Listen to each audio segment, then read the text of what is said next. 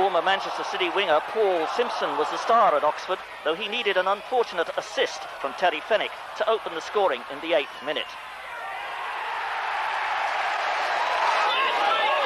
Not to be outdone, David Kelly squares for Tommy Wright to equalise in the 17th minute.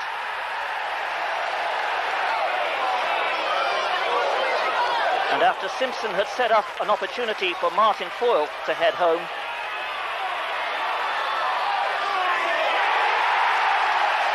it was on loan goalkeeper Hooper who starred with a succession of masterful saves.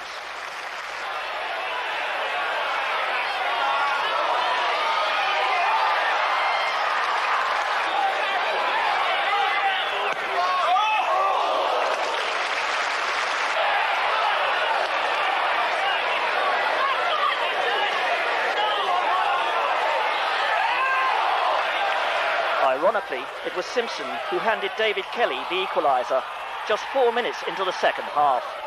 The Republic of Ireland international sweeping the misplaced back pass clinically past Key.